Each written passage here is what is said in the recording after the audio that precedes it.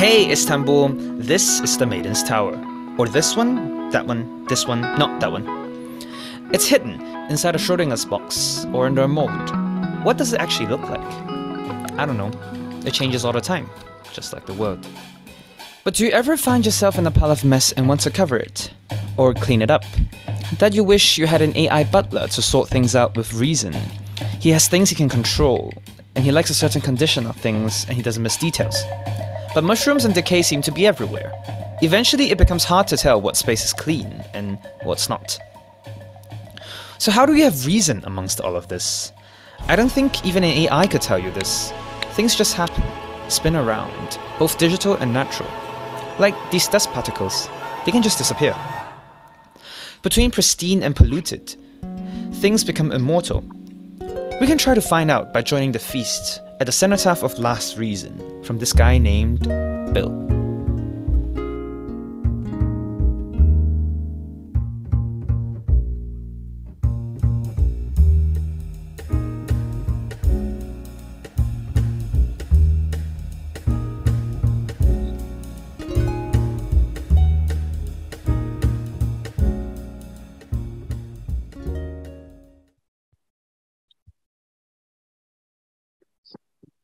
Hello, everyone. Thank you for inviting us here to present our new book, and we'll be doing a dramatic reading for you all. I'm Lerchium. And I am ETH. Welcome to the fabulous Fungal Fermenting Foundation. I contaminate, grow, expand, and entangle. Polyphonic dreams. Mushroom.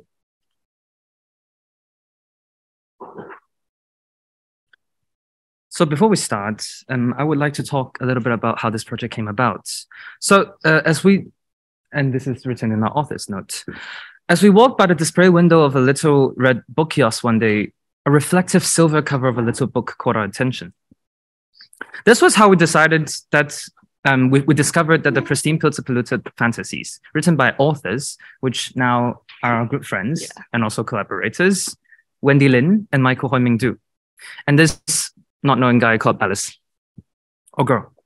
We choose to use this contemporary solilis as a philosophical basis of our project, since we're interested in the way that it challenges the very foundation of cleanliness, a fundamentally human ideal. After unpacking prominent themes of the text, such as capitalism, globalization, entanglement, and decay, we distilled our thoughts and reflections into this fabulous fungal fermenting foundation.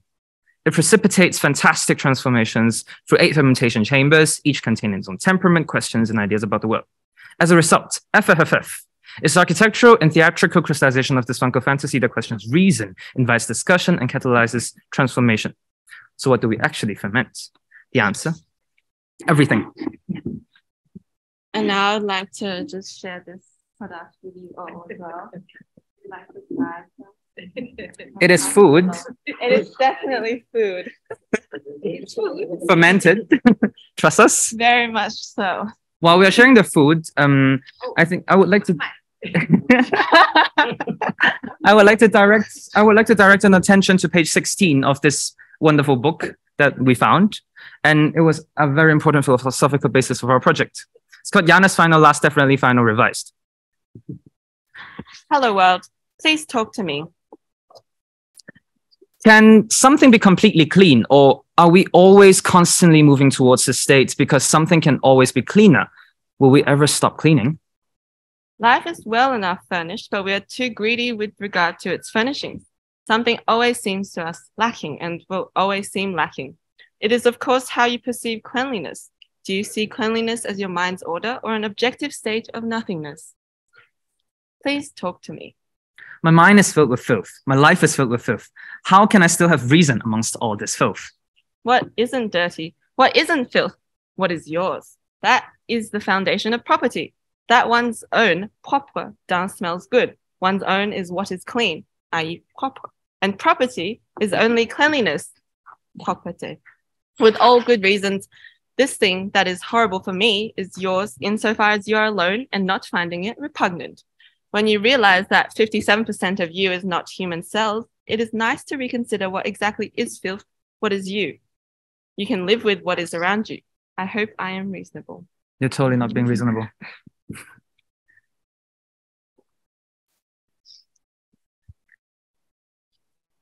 So out of the eight chambers, this is chamber 1, the organic all-wall icy stair landing with a magical door, IQF, individually quick frozen. And on page 4, Wendy Lin wrote this very interesting passage. The garden behind me is a sort of banalized terrain. When guests enter, they're required by Janus to be cleansed of dirt. Washing is a social act, purifying one's space in the act of welcoming. The more the body is dirty, the more the niche is soiled with feces, the more the person is attached to his property. The host is clean, the parasite is dirty. I mean that is only clean for itself. The for itself stinks. You can eat, sleep, make love, and so on in the deodorized hotel, but you won't sleep or wink or eat a morsel in dirty surroundings, for those surroundings belong to one person. In the next paragraph, I want time to leave me alone because I too was not an evader of decay. I was once a 1,000-year-old magic brick door embellished by the treadles of fungi with a flair of Art Nouveau. But the bricks crumble, the girders sag sickly, lines disintegrate before I realize they're there.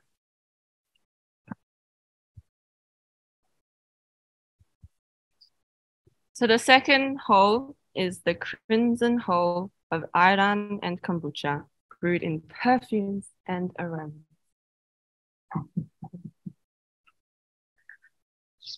Starting with feast impressions, it is a room with Mudéjar-style stucco work, marbles from Alexandria, mosaics of Numidian stone, staircases all of wood, heavy black velvet curtains that transmitted no light rays, a timber ceiling in which a carved dolphin swims, Escher-like patterns tattooed on the floor, peacock-colored bonsai of birch stone wrought with fruit vines, a turkey carpet, stuffed couches, and armchairs, flames of 7-branched candelabra reflecting light upon the walnut wood table, vials of ivory and colored glass, and guests drowning in strange synthetic perfumes. A man and a woman, knife and fork, pepper and salt. Even the couches on which the guests reclined at dinner could be carried from one room to another if necessary. Thirsty? Want Coke? Do you want pineapple, papaya, guava, peach, coconut, apple, orange, strawberry, grapefruit, pink grapefruit, cherry, apple, apple, strawberry, or grape juice? Do you want virgin's milk, vegetable liqueur, or mushroom saliva? We only have iodine and kombucha here. There are meats stuffed with sweet-smelling ingredients, emitting a delicious mist which is slow to evaporate. Sardines and rice combined with curry served on disposable, recyclable banana leaves, moldy eggplants, slivers of white cheese on the side, large platter of broiled fish, and small roasted potatoes resting on cool green lettuce leaves, psilocybin tablets for a destabilized mind, a rabbit fillet Bill's been saving for no reason, fried mushrooms and onions, a decadent coffee cake made of grape nuts, and a couple of shots of fermented thimbleberry. A feast.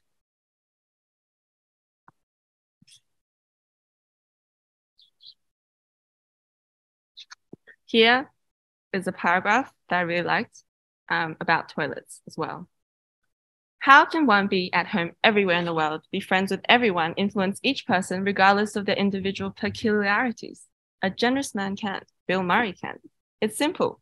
Open doors. Feast. Wishing thoughts one thinks perhaps elusively the illusion of having escaped reality. Tell stories. Stories entangle, weaving together fact and fiction, transforming lighthouses into palaces with the aid of gauze. Indeed, the worldwide westernization of the toilet looks increasingly untenable given its reliance on plentiful water and expensive infrastructure. It lacks reason. Defecating in clean water using paper is essentially alarming since all three aspects are fundamentally dubious. Logic suggests reversing the process. Water is better for cleansing the body and wasteful to sully by excreting into. Hence, it would be a joke to maintain the mushroom garden, for if one thinks hard enough, sitting is anatomically incorrect, but squatting is. Shitting in clean water is wasteful, and there are plenty of alternative grey water or dry toilets. I, as a toilet, receive feces every day. Every fluid can be a fertilizer, and every structure fertile. In this last cleaning, water goes into ponds or indoor pools where microalgae are grown to absorb nitrogen and phosphorus. On chamber 3 is the sizzling hot copper food laboratory, which is signified by anaerobic dry heat and is sterilized. There, Wendy and Michael wrote an ever-expanding inventory of things that one can ingest. Those with an expiry date. Consumables, capitalist favor. Digestibles, parasites.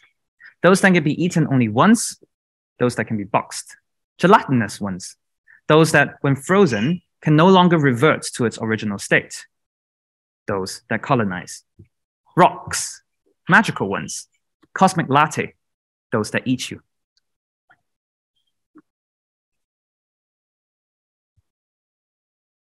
And the fourth hole is the milky janitor's chamber.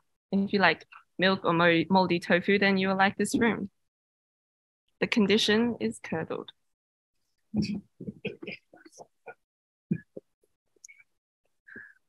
Why? In my short 1,000 years of existence, I realize objectively we have to continue living with cancers, with germs, with fungus, with decay.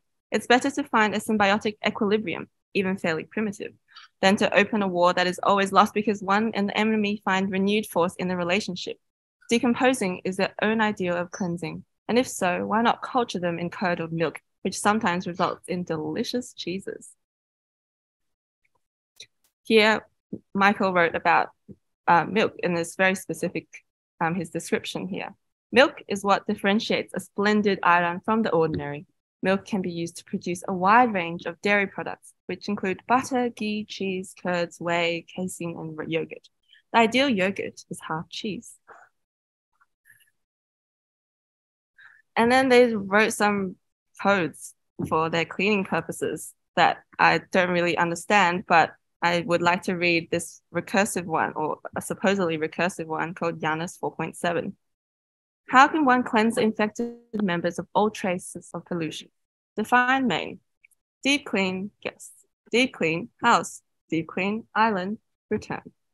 And the recursive cleaning part is apparently defined here. If thing is atom, clean thing. Return thing. Else, for part in thing, return deep clean of part.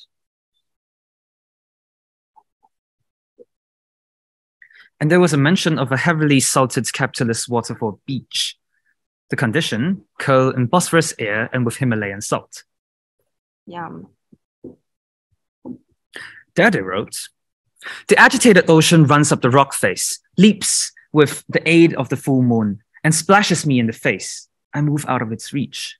What charming ignorance. I laugh at the petty attempts of the ocean. Meanwhile, the waves of ignorance gradually eat away the ground that I stand on. And there's also this passage about walls. While homeowners typically try to keep cheap fungus out of their walls, a new form of insulation material is mushroom-based. New York company Evocative proposed organic insulation grown from mycelium, the thread-like roots of mushrooms.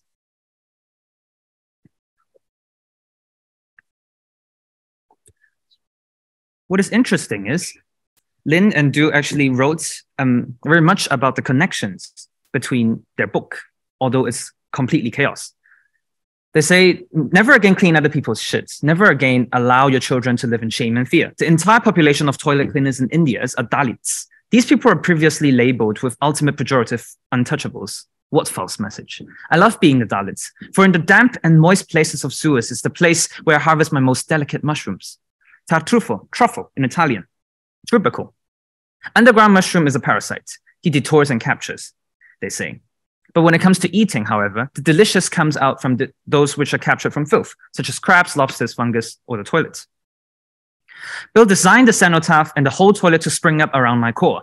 Columns support an outward cornice that forms a gutter into which the wastewater falls from the roof. Any excess overflows into a second gutter outside the first, where, however, it cannot remain, but passes away by means of a ring of small holes between the base of the outer cylinder.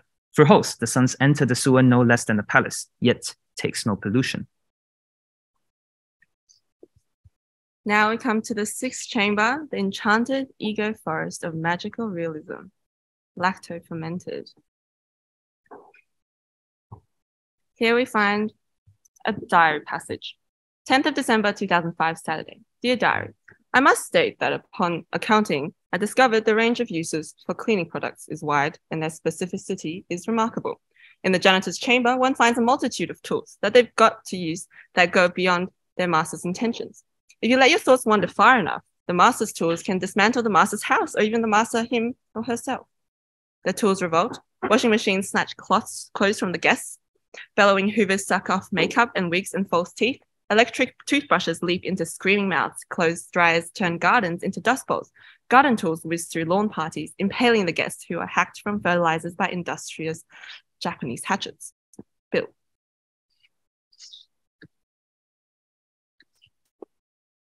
The Mushroom Ego and Janus' Lawnmower, a dialogue. The afternoon wind wafts across the Bosphorus, enveloping the island in a general air of mild decay.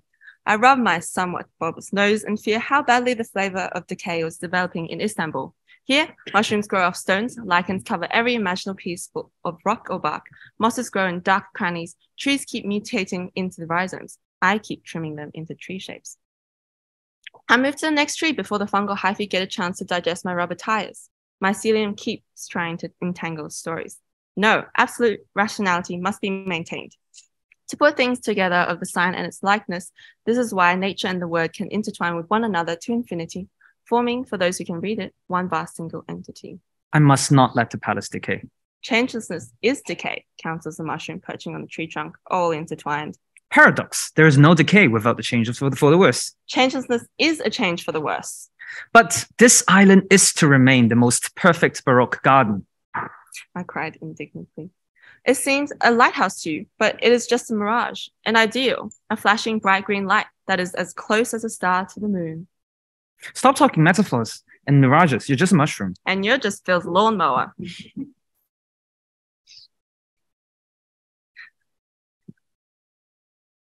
And now, for ingredients, consult an ever-expanding inventory of things that one can ingest. But in the case of having a good tasting menu, everything depends on everything else. There's a kind of vole that needs old forest that eats mushrooms that grow on rotting logs and excretes spores somewhere else. No rotting logs, no mushrooms, no mushrooms, no vole. No vole, no spreading fungus, no spreading fungus, no new trees. Everything. It represents a vast circulation. Plants grow and are eaten by animals. Animals eat and are eaten. Any organism that dies incorporated into the cells of molds, decay bacteria, and so on. Extracting taste from everything and everything else is a type of controlled decay. And here are some recipes, including thunder mushroom, aged Bosphorus sardine, and Silk Road kombucha that feel free to browse later. In the mushroom garden, one does not clean nor pay rent. Dalit the sewer. In the seventh chamber is the diamond-clad harlequin intoxicating impluvium, which is referred to ethanol fermentation. A rude interruption. A blow of the wind, the door of the palace swings open, lightning and thunder, the mushroom appears. Why, it's the mushroom! What does she want here? Shh! Well, quite a glittering assemblage, Monsieur Murray, Pantalone, Flavio, Il Capitano. And how quaint, even the harlequin. I really felt quite distressed of not receiving an invitation to the feast. You weren't wanted. Not what? Oh dear, what an awkward situation. I had hoped it was merely due to some oversight. Indeed, it was a terrible oversight. I offer my greatest apology to you, dear guests. The mushroom speaks. Thank you. I'm old, older than thought in your species, which is itself 50 times older than your history. The world keeps changing and I change with it. If you have seen Mother Earth's harlequin costume, you have known antiquity. It is gradually disappearing, becoming a white virginal coat again. Open fields where monotonous corn disturbingly occupies the space as far as the horizon, ugly and greenish. In fact, maintaining order and self-contained singularity is like trying to disrobe a harlequin who will never arrive at his last costume. He undresses infinitely. There are always more peacock marks, ocelli, and tattoos. The state of things become tangled, mingled like thread, a long cable, a skein. Entanglement further creates Baroque evolutionary possibility of symbiosis. For example, from my long-winded affair with algae, emerged the lichen. It is something that is neither me nor algae, but both of us simultaneously. If you question its reason, its layers of harlequin costume peel under the blazing sun to reveal more pleats and wrinkles. Pale, hairless, raw. While the mushroom spoke, the spores waited patiently till the northwest wind blew and there was some southwest wind, which generally lifted them up and flew with them towards new destinations. Well, now that I've filled your pores with spores, I'd best be on my way. Oh no, the spores are getting everywhere. Ha ha ha ha. Seize that creature. Stand back, you fools. The loose Silence surrounds the cenotaph, music murmuring shades of color and scents. The lone harlequin dances before the guests in an endlessly rising loop under this temple sun. Room number 8. Electrical Blue Panorama Observatory. This one is digitally fermented. Here I welcome guests from all over, his acquaintances, mistresses, dear friends, dear foes. Open in times of war, closed in times of peace. I always believed true treasures hides behind me, not Alibaba's gold, but a place to talk. An open court with a colonnade on each side, an artificial open-air garden, realized through the most advanced technological means. The ceiling is decorated to represent a blue sky in which electrical lights twinkle, while by an ingenious arrangement of optical apparatus, the effects of clouds sweeping over the sky is produced. Open sesame, here, here, dare I ask, are you a host or a parasite? You see, the house is the winning throw of the dice which man has wrestled from the uncanniness of the universe. It is my defense against the chaos that threatens to invade him. The more overwhelming Istanbul is, the tidier this has to get. The higher the chambers go, the tidier they have to get. Indeed, it was the highest chamber. And I would like to conclude by a very nice paragraph that Wendy and Michael wrote, which stated, George liked eating mushrooms in his room. Don't do it, said his father. George went on eating war. His father went to the drugstore and bought a bottle of war pills. George ate them all, and his head grew into a lighthouse. George was happy playing with the lighthouse, but the father was sad because everybody said, what a strange child you have, sir.